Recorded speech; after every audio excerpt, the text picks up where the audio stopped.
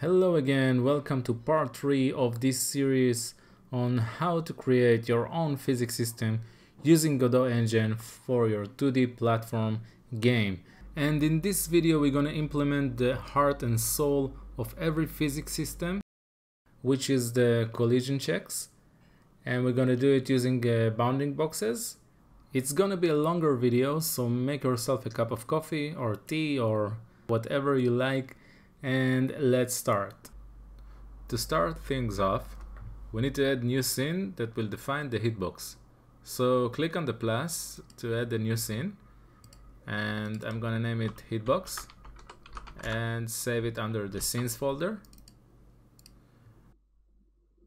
Now let's attach a script by clicking the attach button, and I'm gonna name it hitbox as well, save it under the scripts folder. Okay, cool. Now I'm going to add some export variables to the hitbox. If you don't know what export variable is, it's just a variable that is available in the inspector, in the editor. So I'm going to add the export var x and y. And I'm also going to add the width and the height. And it's better to give the default values for export variables. So 0, 0. And 16 by 16. Okay, another variable I want to add is the color, so we can see the hitbox in the inspector. So I'm gonna add a color. I'm gonna do default color as blue, so 0, 0, 1, and I'm gonna give it an opacity of half. Now in order to run some code in the editor, we need to use a special keyword, and it's the tool. So we add tool to the top of the script. Now every code that runs in the script is gonna run on the editor as well. And I'm gonna add the draw function. So I'm using the built-in draw function, draw, and I'm gonna do draw rect, and I'm gonna pass it rect2 with our x, y, width and height, and also the second argument it accepts is the color, so we send color. We also must call the update function in order to redraw the rect. If you don't do that, we won't get live changes. So write update, nice. Okay, now let's add the hitbox to the player. So I'm gonna choose the player scene, and I'm gonna choose the root and click on the link scene button and choose the hitbox. Nice. As you can see, the origin of the hitbox is at 0, 0. It doesn't fit the player. So I'm gonna change the values of our export vars. I'm gonna do x -4, the y -7, the width to 8, and I'm gonna set the height to 24. Next thing I want to do is to add a reference to the hitbox inside the player script. So we're going to do onReadyVar hitbox equals $hitbox. Remember on the first video we made the wall scene, so finally we're going to use it. I'm going to open the wall scene, and I'm going to add hitbox to this scene as well. So link scene and hitbox. And in the wall, I don't want to move. We can offset the hitbox to be also in the center, but for me the origin on the top left is fine. So the x, y are gonna stay 0, and the width and height are 16 by 16. Okay, now let's attach a script to the wall and save it to the script folder. Delete all that. Okay, so now let's add reference to the hitbox, just like we did in the player script. So I'm gonna do onReadyVar hitbox equals $hitbox. Now in order for us to easily find the walls in the level, I want to add in the ready function call to add to group, and I'm gonna say walls. That way we can easily find all the walls in the level, and we're gonna filter the nodes that are in this group. Cool, so now let's add some walls to the level scene. I'm gonna go to level, and I'm gonna add a new node Just pick a node here and rename it to walls. It's not related to the walls group we did earlier, it's just for order. And I'm gonna link the wall scene, so link wall, and now I have one wall in the scene. One thing I want to do is snap it to grid, because we said all the position are integers, so it's better for you to do that. Also the player needs to be on the integer values. And I'm gonna add some walls to the scene. I'm gonna Control D to duplicate, and let's make some flow here, duplicate some more. I'm gonna choose all of that and duplicate, Control D, making some beautiful flow, and that's it. I'm gonna pick the player up. Okay, before we continue, let's actually change the color of the boxes for the walls to something else. Purple is nice. Okay, so now I want to do a little explanation on how two boxes are colliding. We're going to separate collision on the x-axis and then the y-axis. So let's say we have this bounding box, and no matter if the origin is in the center like in the player or on the top left like on the walls, we can calculate the boundaries of the box, right? Left, top, right, and bottom. So let's say this box is box A, and now we got another box, box B, and also for that we can calculate the boundaries left, top, right, and bottom. We could say that we have a collision on the x-axis if box A right is greater than box B left. But that's not enough, because if we imagine that box A is sliding to the right, it will end up here, but you see box A right is still greater than box B left, and there is no longer collision on the x-axis. So we need another condition, that box A left is smaller than box B right. So if I'm going to write it down, we say A dot right is greater than B left, and A left is smaller than B right. That sums up the collision on the x-axis, but in order to fully intersect, we need also to check the y-axis collision, and it's pretty much the same like the x-axis, so I'm not going to repeat everything. To sum it up, it's A bottom greater than B top, and A top is less than B bottom. Let's add this function to our hitbox now. First I'm gonna add the boundaries. So I'm gonna add left now, and I'm going to use the setGet keyword, which lets you define a getter function. This function is called automatically when accessing a variable outside the object. So get left, and now I'm gonna do the same for the right, top, and bottom. So top, set get top, and var bottom, set get bottom. Okay, so now let's write quickly the getter functions. Func get left.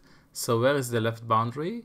It's just the global position.x plus the x offset, right? For the right boundary, it's like the left plus the width. So it's global.x plus width. For the top, it's global position y plus y. And for the bottom, it's global position y plus height. Great, now let's add the intersects function, which returns true if two boxes intersect. So we're gonna write func intersects, and it accepts the other box. And we start with the x-axis check. So we're gonna do self.right greater than other.left, and self.left is less than other.right. Notice that we must use the self keyword in order to activate the getter functions from within the current object. And now for the y-axis, we're gonna do self.bottom is greater than other.top, and self.top is less than other.bottom. So we're almost done with the hitbox. I just want to add another thing. Remember, in our move exact code, we move pixel by pixel, but we first want to check if we have a collision and then move. So I want to be able to move the hitbox and then check for collision and then move. So we need to add another argument here, and it's gonna be the offset, vector 2. So self.right plus offset x, I'm gonna change this, and also the self.left plus offset x. Don't forget the parentheses. And now for the y-axis, we're gonna do self.bottom plus offset y and self.top plus offset y. Okay, that's it.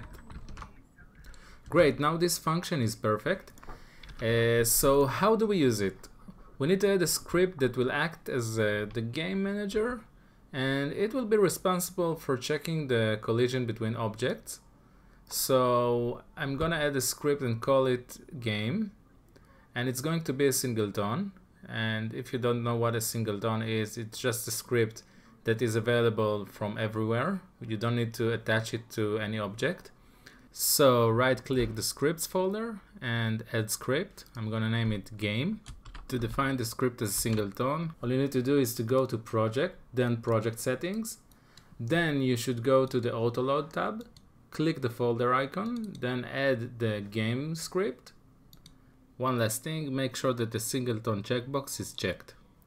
Cool, so now let's open our game script, and we're gonna create a new method here, which is check walls collision, which takes an entity to check and iterate on all the walls in the current scene.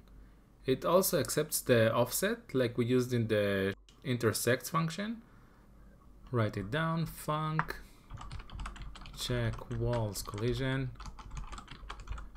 and accept entity and the offset.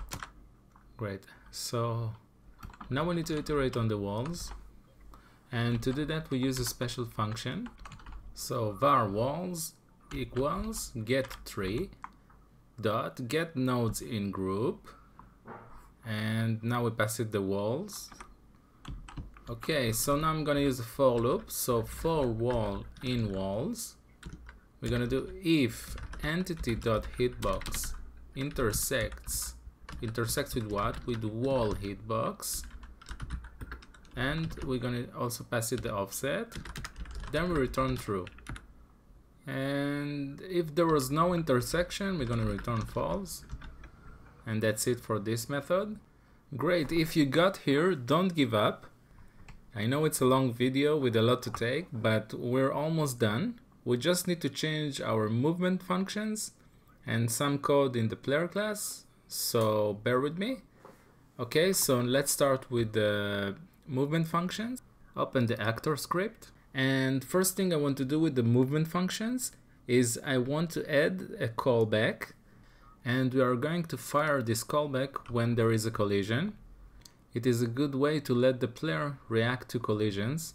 In this tutorial we're just going to change the velocity to 0 when we are colliding.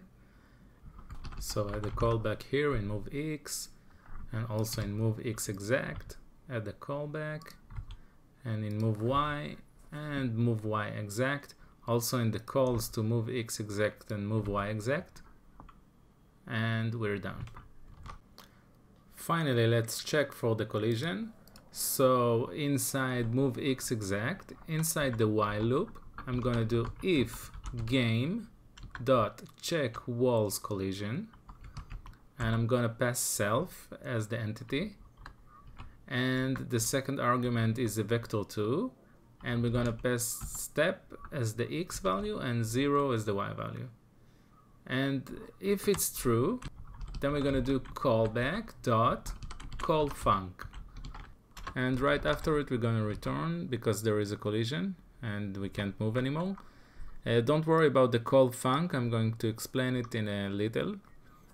Okay, now let's do the same in the move Y exact function, and it's gonna be almost the same. I'm going to remove the fake collision rows that we wrote, and we're gonna do if game dot check walls collision, again pass self, and here we pass vector2, and in the X we pass 0, this is the difference, and in the Y we're gonna pass the step, and again right after it we're gonna do callback dot call func and return. Before we move to the player script, I want to add two helper functions to zero the remainder. So I'm gonna add func 0 remainder X, and all it's gonna do is just do remainder.x equal to 0, and the same we're gonna do for y, 0 remainder y, and remainder y is equal to 0. And now open the player script and let's add the functions to call on collision, and it's going to be on collision x, and all we're going to do here is set velocity.x to 0,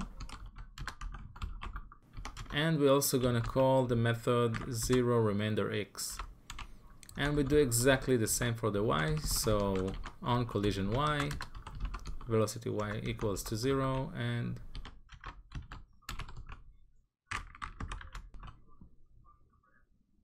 now we need to pass these callbacks to the move functions. So in moveX, we're gonna use a special keyword, and the keyword is funcref, and it lets you define a reference to function. And in order to call the function, you use callfunc like we did earlier, and it accepts two parameters. The first one is the object that owns the function, so in this case it's just self, and the second one is a string of the function name. So we're going to use in the moveX, we're going to do on collision x, and on the y we do the same with on collision y. Before we run and test it, I just want to add some walls to the level, and I'm going to duplicate some walls here so that it will be more interesting, and we also get a x-axis collisions. Finally, we got to the moment we can run and test the game, so let's do that. F5, and nice, I'm colliding with the walls, but for some reason I cannot jump. Oh yeah, I know what it is. Remember that we used to fake the on ground when we start the frame. Now we need to actually check for collision, so I'm gonna add the collision check, game.check walls collision, and here I'm gonna send self again, and the direction is vector2.down, and I'm gonna save and run again, and now, yep, we are jumping. That's great. So friends, we got to the end of this video and probably this series. I hope you had fun. If you got any questions or ideas for me for the next videos, or anything you want to ask me in general, please leave your comments below. And if you like it, please like and subscribe. Love you. Bye bye.